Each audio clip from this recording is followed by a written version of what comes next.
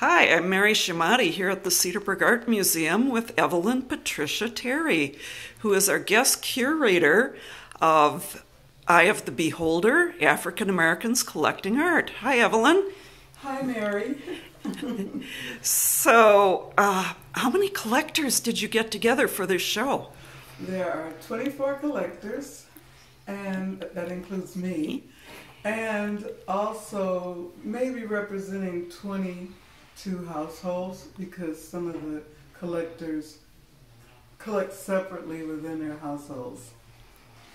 Okay, so we have quite a variety of media at this show. Behind us, do you want to tell us a little bit about this? This one is by Reginald Baylor, and it's in the collection of Cecilia Gore, Randy Bryant in their household. And this piece is a digital piece, which is done within the computer from, informed by an original painting. Sure. And the title is Van Gogh's Irises. Yes, I didn't know the title. Okay, That's and an easy one though. Van Gogh's Irises. It's nice. And here we have Mr. Steel Toe. Yes, this one is in the collection of Calvin and Dorothy Greer, and it's by George Ray McCormick Sr. And it's done with Sculpey. Sculpey clay. Yes. Is that done in the oven? Yes. Okay. And then also the artist liked to sew. Sure. So she made his own costume. So he made it, yes. He made that costume. Or he, yes. And that one is by Rosamar and Saroma, and that's in the collection of June Perry Stevens and Bill Stevens. And that one is pastel. right. And that's one of Rosamar's early pieces, like in the 1980s, I think, or 90s. Well, talking about early pieces, how about this one? This one is one of the earliest piece in our exhibition. It's in the collection of Corey and Michelle Nettles, and it's called Invocation by Marion Greenwood. And it's a litho. Like, I think it's done on stone because when I was in school, we did a lot of things that early on stone. Sure. Mm-hmm. And this one is in the collection of Janelle Elder Green. This is by William Christian. And what I want to say about William, he was one of the first artists that I saw in the world because he moved into my apartment building. Oh. And brought an easel, and I was like, a black man with an easel? And I thought it was unusual, but he was very, very productive, very prolific. And that was in the collection of Janelle Elder Green. Okay. And that's William Christian. Great. Well, let's and move. That's pencil, right? Graphite. Yes. Let's move on into the next room. Mm-hmm. Oh, good. I forgot to look at this one. This one was is by Brad Anthony Bernard, and it's called Sermonic Introspective. Oh, Sermonic Introspection. And it's like a sermon. I was married to a minister, so I should be able to say that. Sermonic Introspection. But it's in the collection of Una Vanderval. And it's a mixed media piece. It looks like actual cloth and right, that paper. the tie and his kerchief are actual fiber pieces, yes, and the rest of it looks like all different types of paper and some painting. So acrylic mixed media collage on a wood panel. Mm-hmm. Oh, and there's another one that's interesting. Woodrow Nash. And that's in the collection of Mary Ali Masai. And that's a ceramic piece. I understand he's an Ohio artist. He is. He used to live here in Wisconsin, maybe in Madison. Okay. Yes. Oh, look at this beautiful work. She's flattering me. Okay, so this is my work, and this is mixed media print like a monoprint or a monotype. I have no idea which one I'm supposed to say right now. But it means that it's one like that. And I've used a lot of collage in it to get the results that you see, and threads. And that's from the collection of Troy Yancey. Oh, right. That is Troy's. I thought it was mine. No, that is Troy Yancey's. Oh, and here is Little Miss Poofs. I love the title. And this is by Rashad Ali Muhammad, and that's in the collection of Corey and Michelle Nettles. And he uses, what's unique is he uses gold leaf paint here for the poofs on her hair. It's better viewed in person. It's very brilliant and really quite an outstanding work. Yeah, it's beautiful to me because of the purple skin against that gold. And I understand this was one of the pieces that was a gift to the spouse. Yes, you're right. It was a gift. And the artist is from the Washington, D.C. area. Mm-hmm. Very good.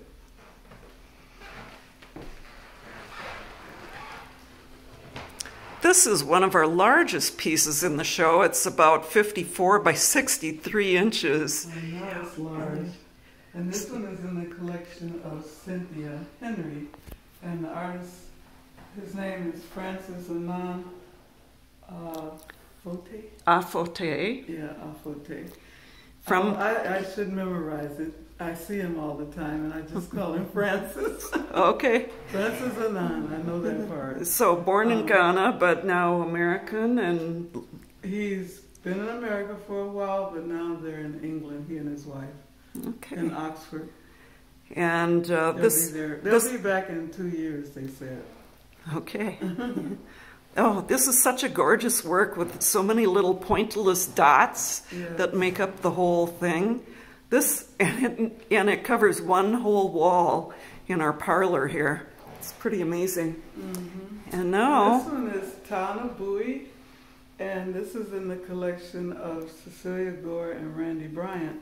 And I keep saying Cecilia first, so I better say Randy Bryant and Cecilia Gore too. Okay. But what I want to say is she's a printmaker, and she experiments a lot with mixed media, how she works with it. And you were noting before about the grades.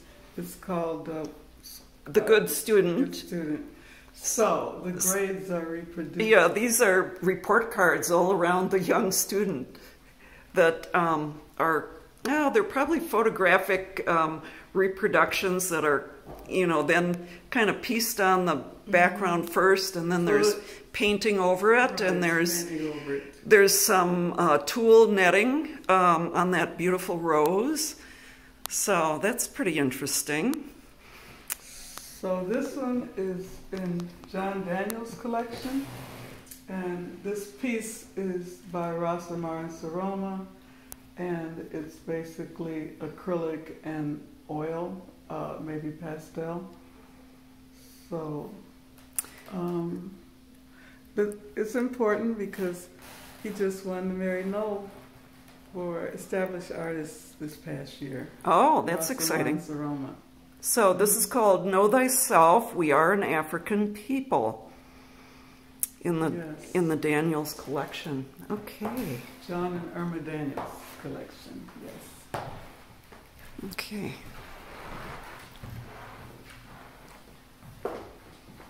And we have a group of 4 on this wall in our dining room. Okay, so the one top left is Kathy Jones. She lives in California. The piece was purchased here by Nancy Samuel. Mm-hmm. And it's acrylic, is it? Can you tell? It's actually oil on canvas okay, from 2018. Mm-hmm. And that's Nancy Samuel's contribution. So the next piece is by Matopi J. Johnson, and it's a mixture of, I think you said, watercolor? Yes, watercolor, pencil, and mixed media. Mixed media. From Sandy Robinson collection. Yes. It's very interesting, and it's probably good to find out what the history is behind it. I think it's informed by the artist Francis Bacon. I remember that he said that. Right. By image from Francis Bacon. And this one is in the collection of June Perry Stevens. Is that right? Or not? No, I know it. I'm sorry, that's wrong. That's in the collection of Nancy Samuel. And Nancy would strangle me if she caught me saying that. Not in her collection. But that is by Sharon Carey Harlan. And it's quilted. She's using fiber. Right, so it's called a miniature quilt. Okay. And here we have an earlier work by Della Wells in pastel. That's pretty interesting. I think that's an oil pastel, and that's in the collection of Wyman Winston. And he adores this piece. I think it's one of his initial pieces he said he bought, informed by Mrs. Hewlett, who told him to collect what he loved. So this is one of the first pieces that he loved. Great. And this one is in the collection of Blaine Gibson, and it's by Chuck Weber. And it's interesting. Do you see how deep the the message on the oil board is incised about 1/4 of an inch, saying tomorrow will bring good things. Stay alive to see it. That's interesting. Okay, so that's, like I said, that was in Blaine Gibson's. And here's something from Della Wells's collection. Okay, that one is Annie Gergich, and she lives in Portland. Is that right? Do you remember the city? Somewhere in Washington. Yeah. Washington State. And she's a self-taught artist who is very prolific and has a strong national standing. And this is painting with encaustic, I believe. Oh, I was going to say, it looks like wax. I can kind of see the wax. Now, see if I can get a good picture of this one up above from... This is David Anderson, and it's in the collection of John Daniels. Yeah, John Daniels' collection. Yes, and this is David Anderson used to live here. He moved after he retired to Atlanta, so he's basically living there now. And this piece is, I think, graphite and colored pencil, maybe. Right.